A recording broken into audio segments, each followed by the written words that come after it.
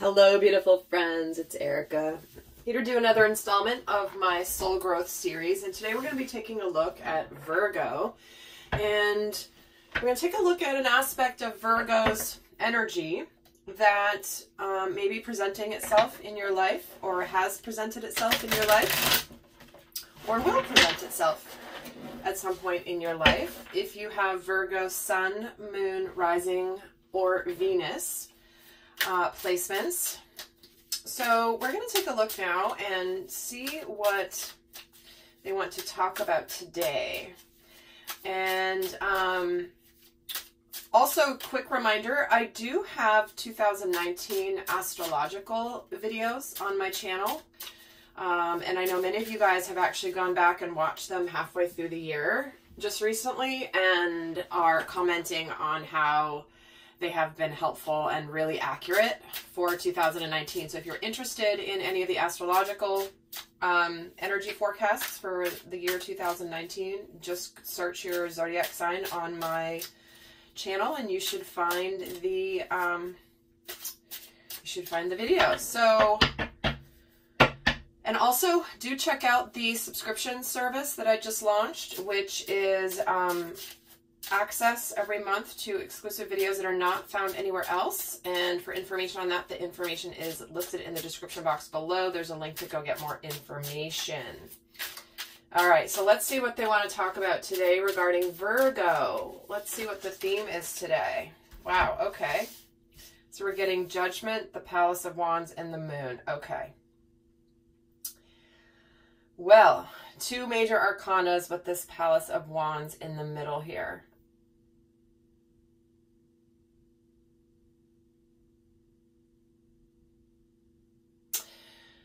So, obviously, judgment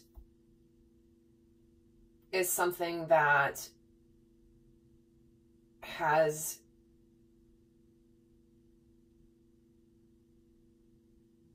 the card of judgment. It is about evaluating. It is about assessing. It is about taking a look at things in your life. Typically, the judgment card is about reevaluation, checking in. Is my life on track? If it's not, how am I going to make some adjustments? But the other aspect of the judgment card is just that. It's where you may be taking that lens and putting it upon other people. Are you judging others for having different beliefs than you? Are you,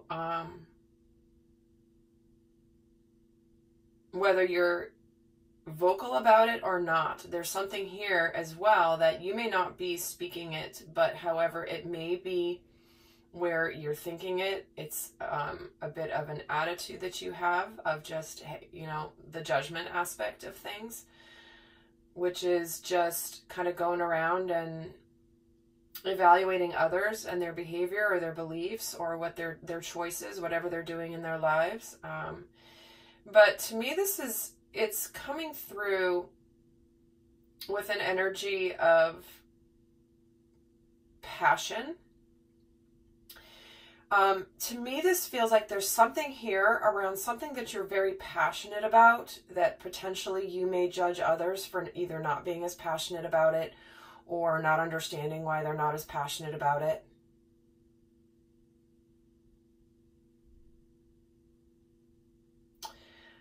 But it's like the judgment stems from some deep fears, some aspects of yourself that maybe you don't realize. Maybe you don't realize how judgmental potentially you may be either being or coming across to others. Now, this is obviously a video about soul growth, okay? And all astrological signs have positive and negative aspects to them. And so, and I shouldn't say negative, there's the light side and the shadow side. And part of soul growth is becoming aware of when the shadow aspect of our energies can be making an appearance. So clearly there's no judgment here if you're being judgmental, because It's also part of how you're wired, and one of the reasons that you've incarnated here under the sign of Virgo, or have Virgo in your chart, because this is an aspect of your soul's journey that is important to learn from. Okay, so I want you to understand that if this is, although maybe a bunch of Virgos just clicked off the video before I even said that, and that's okay, but this is what I'm feeling from this. It's like it stems from a place of something that you're passionate about, potentially even passionate about spiritually, something that you have put a lot of claim into. And when I say claim, it's like stability. It's like it's part of your home. It's part of your stability. It's part of the way that you've operated your life. But let's get another message about this theme coming in. And we're getting communication is key. So what's coming through is the message of, again, this can be coming through in your communication unconsciously. You may not know how this is affecting people around you. You know, I've studied neurobiology, and in my conscious parenting course that I created, one of the aspects that I talk about in there is how, you know, 90%, actually 90%, sorry, 85 to 90 if you want to be exact, of our behavior comes from our unconscious. That means we don't even know we're doing it. It's like, you know, it's that moment where, you know, you're driving down the road and you're deep in thought, and then suddenly you come to and you're like, I don't even remember the last 5 blocks I drove. Did I run a red light? Like, what happened? It's because your conscious mind, your subconscious was actually driving you, because it's done it, it knows what to do, and your conscious mind was operating elsewhere, but your unconscious was driving your behavior. And so that's what often happens with our unconscious behaviors. We don't know we're doing it. That's why when somebody points it out to us, we're like, we don't do that. No, I don't do that. It's because you literally don't even realize you're doing it. And I feel like this is a strong message that's coming here through here for Virgo. So let's see how this theme has affected your past.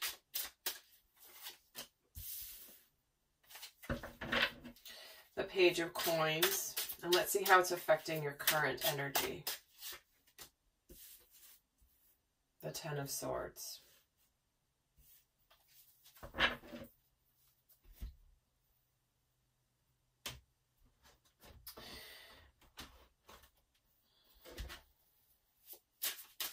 So this is really about communication. This is about potentially wanting to do things differently. Maybe this is something that you've worked on or have wanted to work on in the past. And it's part also of your maturing process, because the page is about communication, but the page is also a young energy. This is something that you are learning to work through, is recognizing this aspect of self, recognizing how it comes out in our behavior, in our relationships, in our interactions, and then doing something about it. And the way that it feels like the way that it's affecting you right now could be that something could be ending. Something could be ending.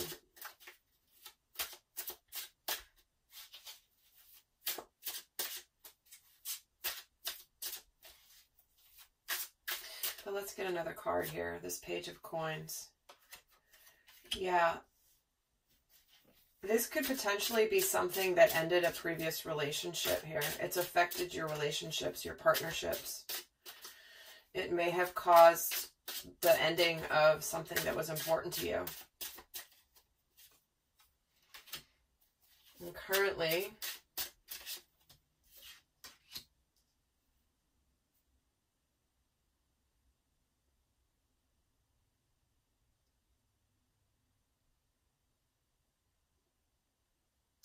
you know, what I'm feeling is there could be somebody around you who's calling you on this right now. Or somebody has recently or will be calling you on this. I'm just going with the message coming through. And obviously this may not resonate with everybody. However, let's just get another card here for each. Your hard work is paying off. And surrender to the divine.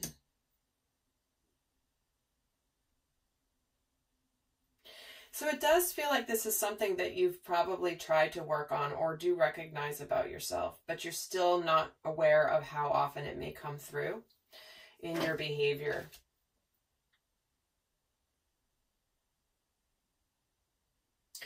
But the fact that you're watching this video right now is really telling that you actually want to shift this, you want to change this, and you want to understand more about yourself so that you can live more on the beautiful energies that Virgo represents.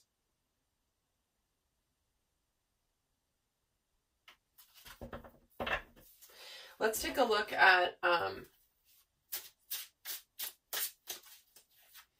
what the revelation, what the new learning is for you here. And guys, I will be doing an extended, and in that extended, we're going to look more into some of the other lessons Virgo has already mastered, as well as what other lessons are tied to this one. Here, how you're responding to this lesson.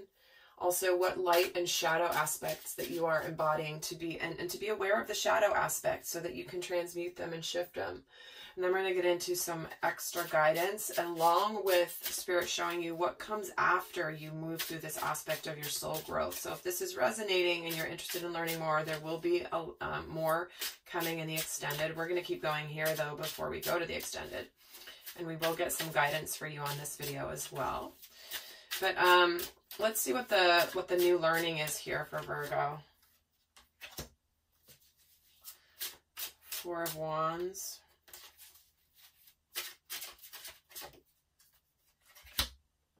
The Queen of Coins.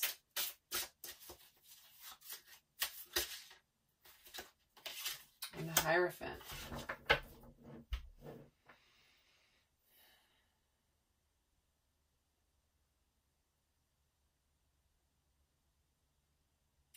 So there's the revelation that's coming through for you, or what you're really learning and thinking about this whole situation, is that you're wanting to create this stability. The Four of Wands is about hard work paying off. And we're getting this card here. This is about seeing the fruits of your labor, having the success, creating the stability. As a Queen of Coins is also a card of success and abundance in the physical plane. This is also something that is someone who's kind and understanding. And this is about a major spiritual lesson here with the Hierophant showing up. And in this deck, it's called Faith. So there's something coming through. If you have been worried about how this is going to affect future relationships, what this is saying is that you're learning how to work through this. You're learning how to embrace this side of yourself, and also to be kind and loving to yourself about this. You might be being judgmental about yourself about this. And so what Spirit is bringing forth here is this revelation is like, there are people that are going to understand this aspect of you, and they're going to love you anyway, right? It's not going to be a barrier to entry. It's not going to be like a non-negotiable for somebody necessarily, for the right person. But there seems to be something here possibly tied to a fear of this.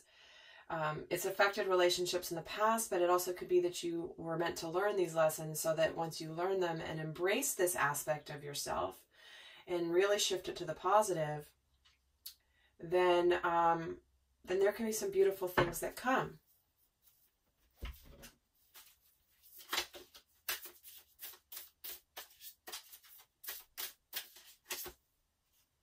Step out of your comfort zone.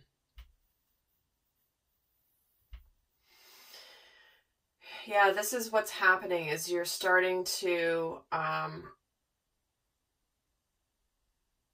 what I'm feeling is that there's something coming through about even acknowledging this aspect of self with people around you.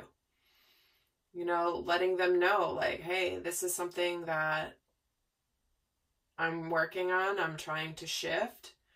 If I've been this way to you in the past, I'm sorry.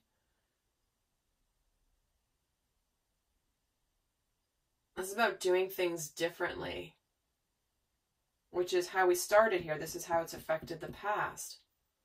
You wanted to do things differently, and maybe you tried, and it didn't quite work, but it's taken some practice. You've been practicing, and they don't want you to shut down because it didn't maybe work in the past, or it just, you know what I mean? It's like, get back up, dust yourself off, and keep going and keep trying.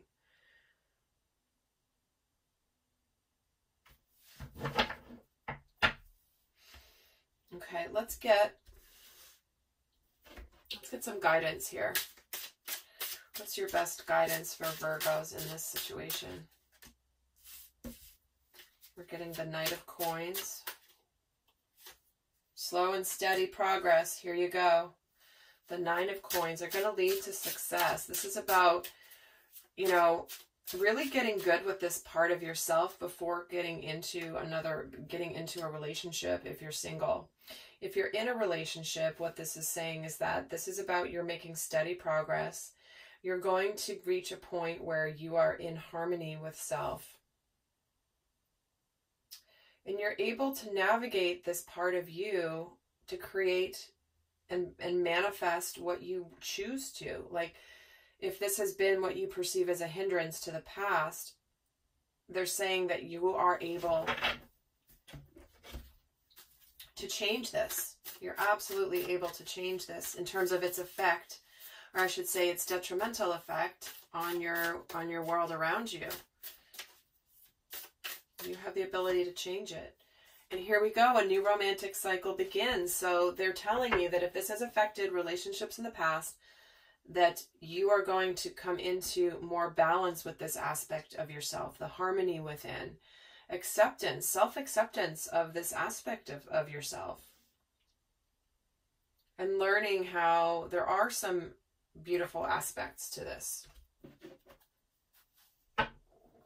You know, the positive aspect of this with Virgo is that it's like you're always looking to see how you can make something better, or you're always looking to evaluate and to do the best and to form your opinions and to be solid in your opinions. Like, that's really the light aspect of the Virgo energy that's coming through. But let's see what the overall spiritual lesson is here for Virgo. There's the Page of Wands. Again, communicating. More communication, but this is communication that is full of passion and emotion. Look at this. Communicating, you may not feel comfortable doing this, but this is truly about communicating. I started this video with something that you're passionate about. This is how to this spiritual lesson is how to balance communicating something that you're passionate about while still having compassion for others. Taking into consideration how other people receive you, the emotional side of what you're communicating, the interpersonal aspect of what you're communicating. So this is the overall spiritual lesson is, yes, keep your passion about what you really believe in, and also learn to and you're learning to communicate in a way that is, again, considerate, kind, and still something that you're passionate about, but it's like you're not just ramming your opinions down other people's throats, if that makes sense. So with that, guys, I send you so much love. Please do, if you want to click on the extended reading, the link is down below, and go check out the information on the new subscription service. This is a type of reading that I just did here, which is included in the subscription. This is what I call the soul growth readings. But in the extended here, we're going to get into also the shadow aspects, which is another type of reading I do in the subscription. So with that, guys, I send you much love. Until next time, bye.